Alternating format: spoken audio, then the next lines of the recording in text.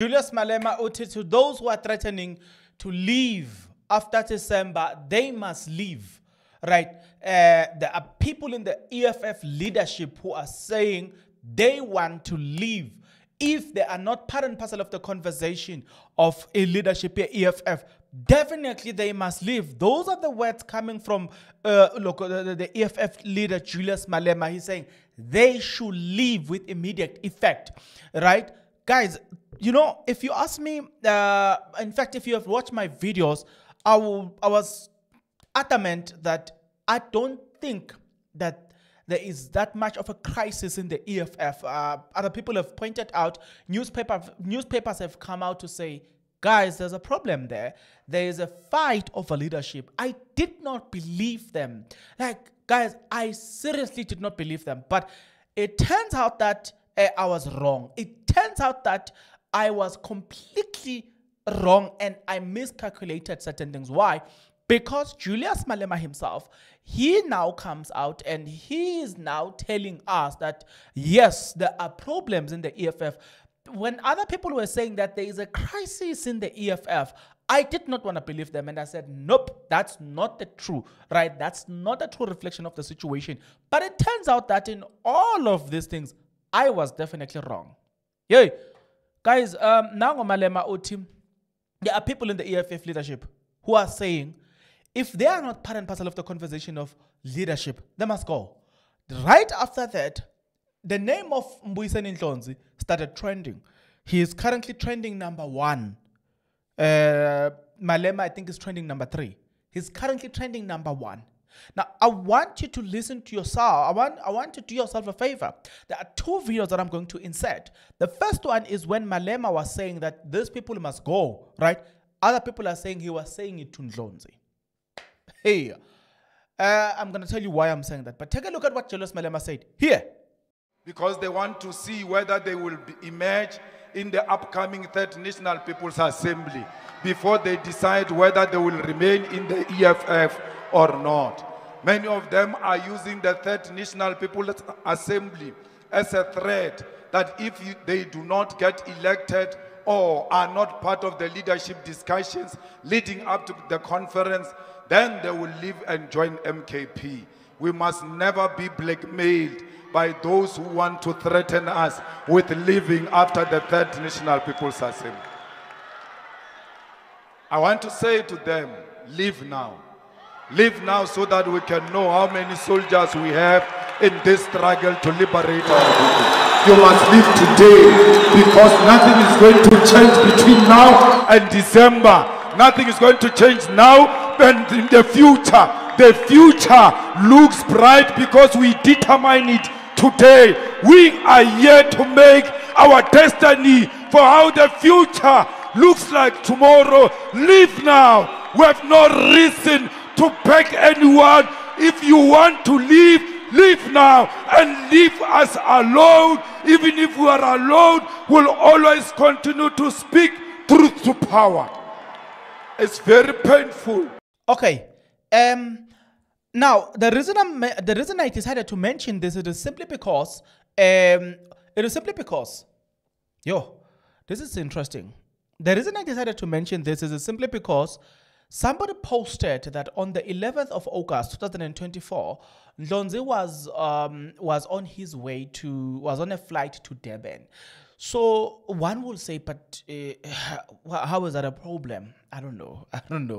Because apparently everything now is a problem. And it is a problem because even Shivambu, it has been said that Shivambu was working around Durban. But I think, look, was it a few months when EFF was dealing with the elections, he was deployed around Durban. And so people were putting one plus one together. But it is the EFF leader himself that seems to be, I don't know what about it. It seems to be uniting the forces together. So to make sure that people are rallying behind him. Now, the reason I'm mentioning that as well is simply because I was listening to a conversation of where it involves a journalist, and people have been saying that in the EFF, the EFF was divided, leading to the negotiations during this whole thing here. the negotiations during this whole thing, yeah.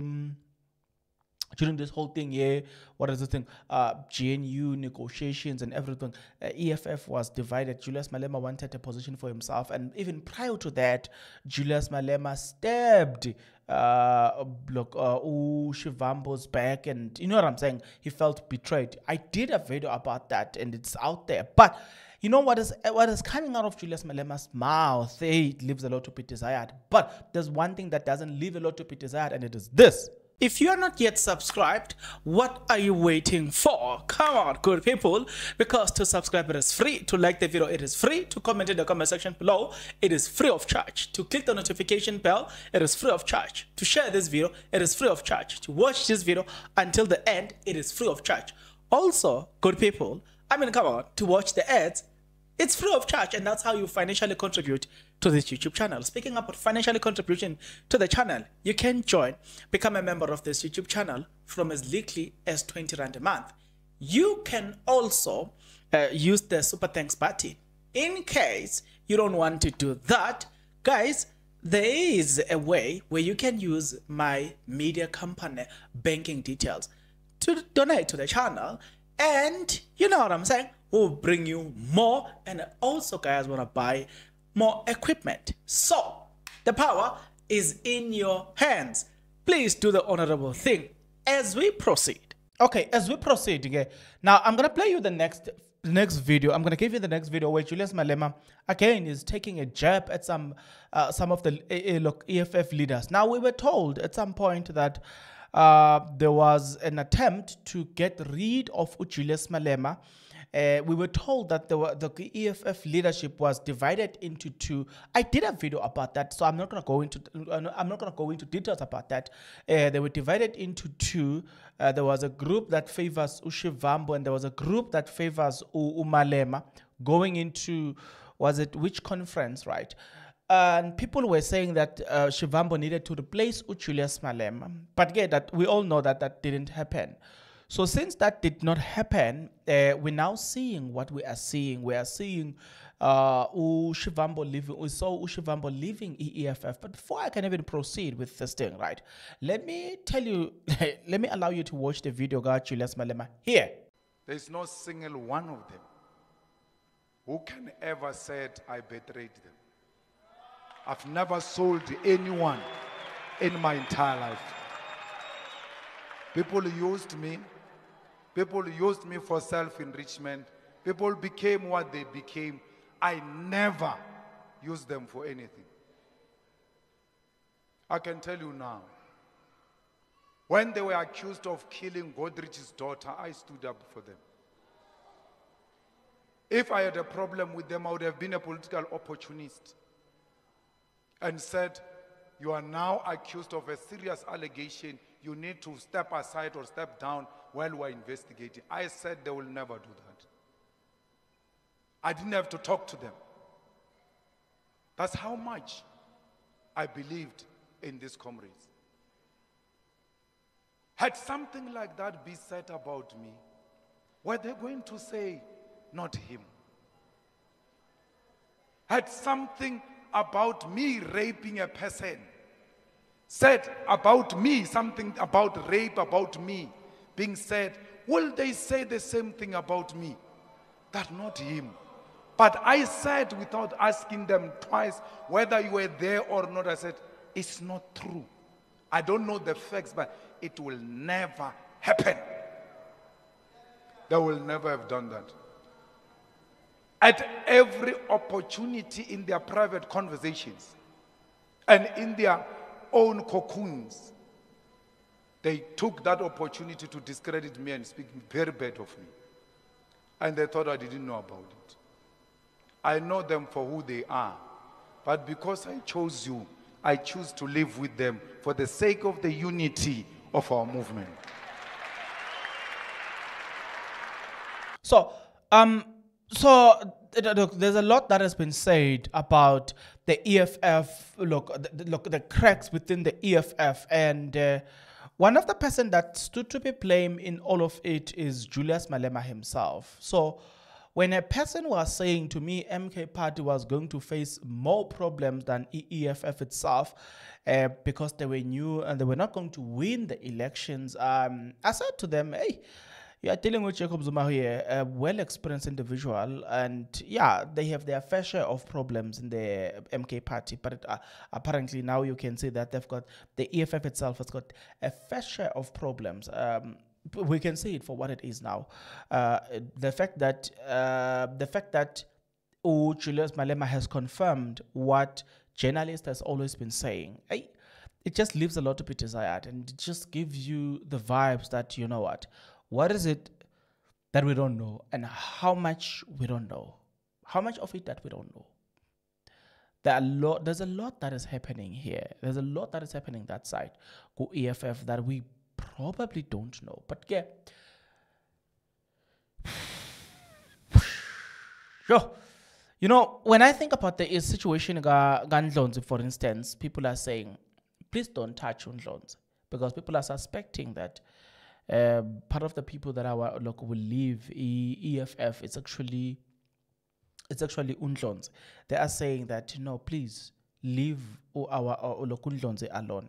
He's the future president. He's the future what, and he must be involved in the leadership.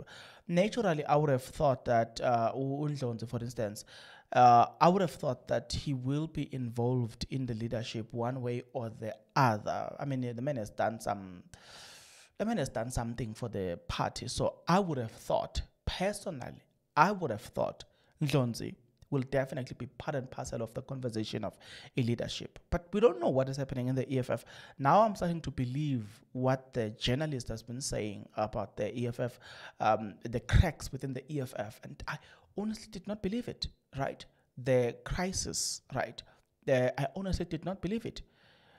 Also, there is something that came out, guys, where it has been said.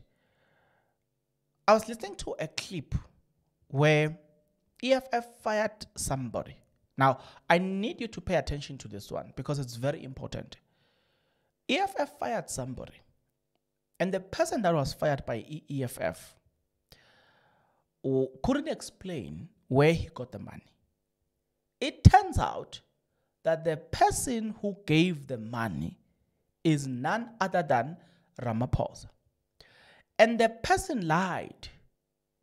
And Julius Malema says, I gave you enough time. I forgot the clip. I did not save the clip because I didn't think that... in fact, I saw the clip today. I didn't think that within a few hours, I will need that clip. But you can find it where Julius Malema is speaking and is saying, we got to realize that the person who has been sending money from this person, it has been none other than Ramaphosa. So that's why we saw that the infiltration of political parties by Ramaphosa, it has been happening. Now you will remember, again, the reason I'm mentioning this is because now that EFF is in shambles, now that there is squabbles in the EFF, now that there is this back and forth in the EFF, it now reminds me of this thing to say, who has sponsored these squabbles in the EFF? Turns out that in the past, guess who sponsored that? Guess who sponsored that? In the past. So, you know what I'm saying. You know what I'm saying. In the MK Party, the same has been said. Now, look, let's start with Ndaba Jabulani Khumalo. You'll remember that Jabulani Khumalo was accused of receiving serious and exorbitant amount of money from who? From who? Do you remember that? The same person couldn't explain where he got how he suddenly had two expensive houses, one in Umhlanga. They say, look, and I forgot the other one.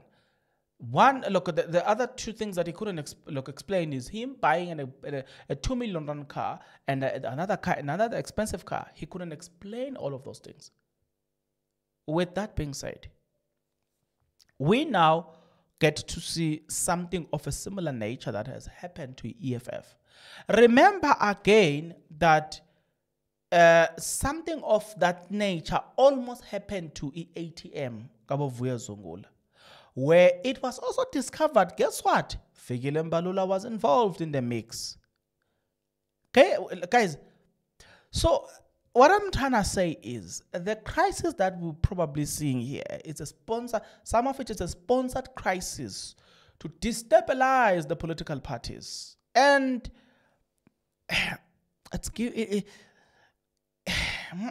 there's something here that doesn't make sense. When the what's called the Progressive Caucus gather themselves together, suddenly there is this crisis. Aye man, guys. No. Guys, there's something here. I think right now we need to start paying attention. There's somewhere where we're not paying attention. Now, remember, I've already given you the history to say this person has been accused of sponsoring this. This person has been accused of sponsoring destruction, sponsoring this. It is not the right time now to go back and say, chances are, even in the EFF, there are people who are sponsored to destabilize the political party because of their interest as well. Because, I mean, honestly, the more this political party have, the more they have more problems to deal with, the less the less they will make them a priority. So it do them good to destabilize this political party so they can have internal squabbles. So bona they can continue cruising. But I'm a man, bona doesn't subject to correction. So what can I say? Nothing except to say allegedly. But there's something that doesn't make sense to me. Make it make sense to me in the comment section below. Tell me what you think about it. Do you think it's a coincidence that there's such a history and sudden, guys, there's something here that doesn't make sense to me? Yeah. Now I must study these political things. You know what I'm saying? I must take it seriously because there's something that doesn't make sense to me as of now. But okay, guys, we'll see each other in the comment section below.